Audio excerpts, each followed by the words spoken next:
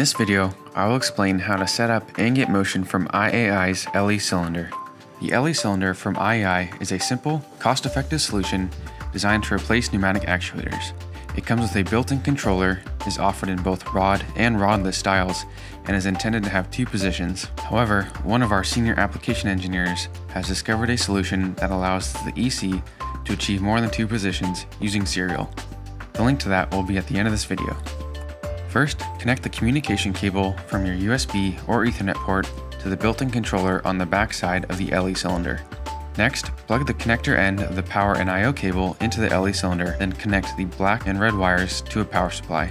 Additional I/O is provided and can be used to send and receive signals from the built-in controller. To begin motion, first boot up the Elecylinder software. It will automatically detect the number of axes connected and assign them a number, starting at 0. Shown here are the different operation modes. We'll use Teach 2, which bypasses the safety speed limitation, but prohibits the I/O from sending and receiving signals. Next, click the drop-down menu under Axes number 0 and click on Position Data. We'll first edit the operation condition titled Base End to Far End, shown here in the green box, where we can easily change the parameters of the actuator. Right now, we have it set as a percentage of the max parameter, but we can click on Unit Change in the top center of the screen to change it to a linear value, such as millimeters per second.